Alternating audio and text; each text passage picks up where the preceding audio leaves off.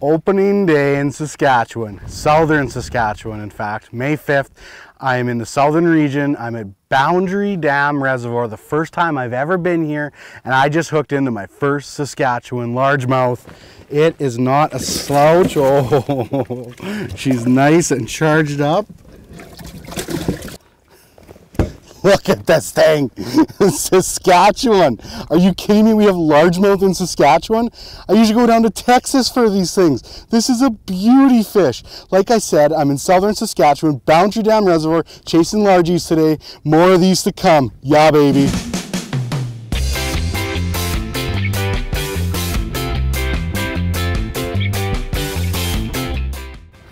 I did a lap around here with the side imaging and I found a nice little clump of weeds. So as I went by it, I kind of waypoint at the start of the weeds and then waypoint at the end of the weeds. And now I'm just going back and I'm working over this section here again now with the jig.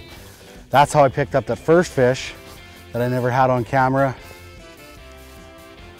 Because to be honest with you, my expectations of catching any bass today were very, very low. So I kind of just did some scouting a little bit first and see if I could find something. And once I caught one bass, I figured I'd pull out the camera and do some recording. So that was the fish you saw that came out of this clump of weeds here.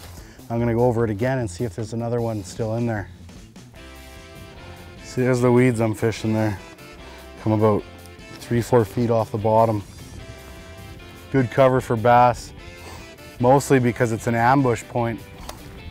The bait fish will come by those weeds and the bass can kind of just sneak out on them and nail them. Oh yeah. Right at the edge of those weeds. It's coming up. Oh yeah. Come on, stay down, baby. I have no idea what I'm doing. I'm gonna flip them in. Yes. Yes. That's not a slouch of a bass by any means. Oh baby, just hammered this jig. Took it right in. Okay, there we go. Nice Saskatchewan largemouth bass. This is crazy, like a 2-pounder. Awesome fish, just flipping into those weeds like I was talking about. We'll get her back in. See ya, girl. Okay, this is awesome. That was way up in those weeds. That's two bass. I need a new tail here, so I'll kind of demonstrate here what I'm using. This is what I'm throwing right now from Tightlines UV, just a blue crawdad. And I have that on about a 3/4 ounce jig here with the skirt. These just got from Texas, nothing special. But those are the weeds right there. You can kind of see weed. And I'm just kind of bringing the jig through there, and those bass will sit in amongst those weeds and they'll ambush the bait as it comes by. I've had so much fun in Texas fishing for big bass. Like I got an 8.5 pound largie in Texas, 2013, I believe, quite a few years ago. But first time ever pitching jigs and flipping to logs and brush and, you know, a little bit of shoreline. And it's just a different type of a bite from a walleye or a pike. It's really hard to explain, but it's super simple. You can use your pike rods to do this. You can get away with most heavier walleye rods too.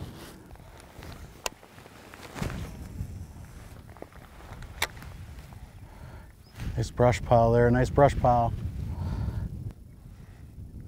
Yeah, oh yeah, I knew.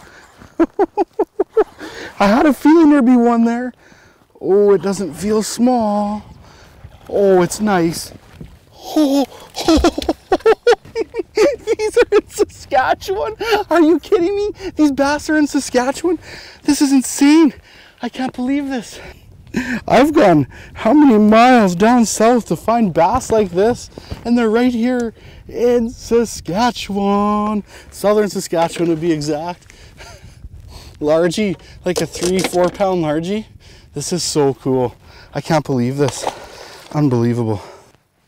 Nice sharp hook. You know, super important with any fishing. Keep a sharp hook. Make sure it's really sticky like. Oh yeah. Yeah. Smallest bass of the day. Oh, I got him. Look at the colors on this one. It is dark. Oh, baby.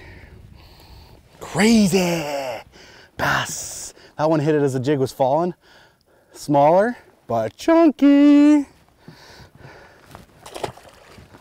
Oh, I'm on him now. I am on him now. Gotta be a bass under that pipe, not? I would think. Oh, maybe they're in the pipe.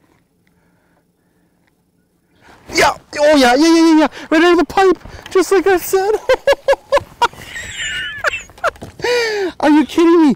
This bass fishing is so cool. You can like call your shots. Okay. Okay, after I drop this bass on the ground, still, nice species, nice specimen. And I even said, I bet you there's a bass underneath that pipe.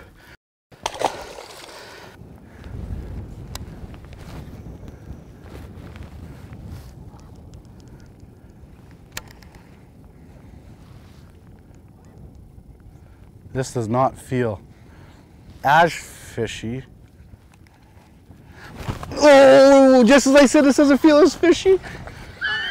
Are you kidding me? These are not small.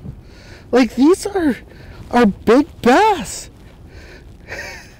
I can't believe these bass are all this big. Like, are you kidding me? First cast of that bank. Unbelievable. Yeah, baby, bass-inator. I'm gonna pull my wire out of my GoPro. So awesome. Bass, baby, yeah.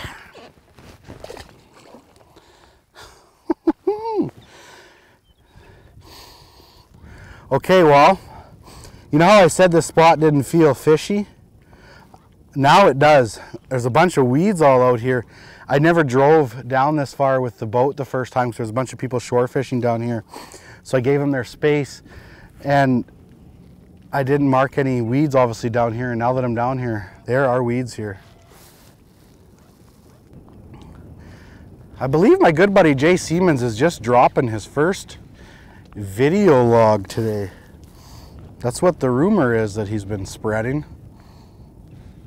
So if that's the case, I'll leave a link in the description below for my buddy Jay and his video log. Go check him out. He used to guide with me at Wollaston. We've been on some epic fishing trips together, including the Texas I was talking about earlier, white sturgeon BC, tarpon in the Florida Keys. He is a full-time photographer and videographer, does stunning work, like amazing.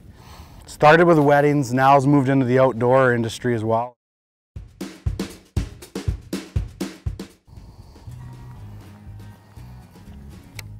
Just lots of laid over timber here, which is why I chose this little stretch. Lots of cover, lots of ambush points. We shall see.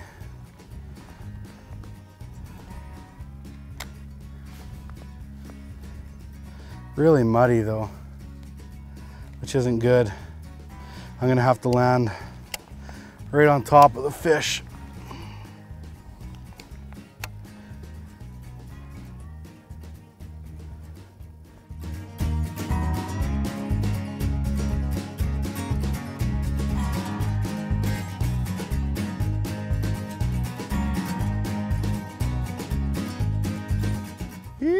Fishy.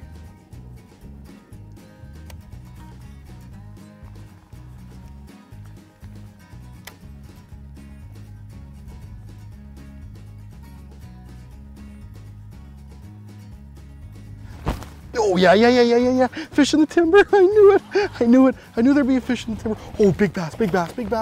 Oh my God. Break my rod here right away. Big fish in the timber. Reeled him a little bit too far. That's risking breaking my rod for sure. Look at that. That is awesome. I knew there'd be a fish in this timber somewhere. Unbelievable. Everybody's running south. I'm like the only boat on the north end of the lake, crushing largies. Love it. You know, I chose today to pitch and flip jigs, but I feel like I could have caught these fish today with some crankbaits and maybe some swim baits as well. But that was kind of my goal today, was to catch these fish pitching, flipping, jig fishing. It's just so much fun pitching jigs.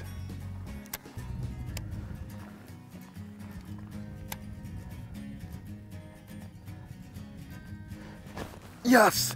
Oh, yeah. Oh, come on, baby. Come on.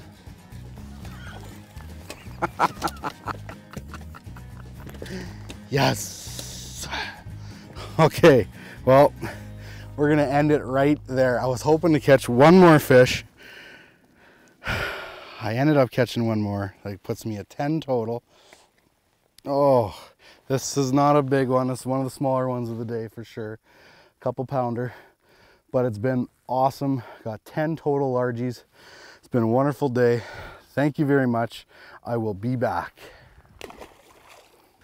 Okay, I should make note, I said that was gonna be the last spot of the day. So I am. I'm packing her up right now. And in fact, I'll grab the GoPro here.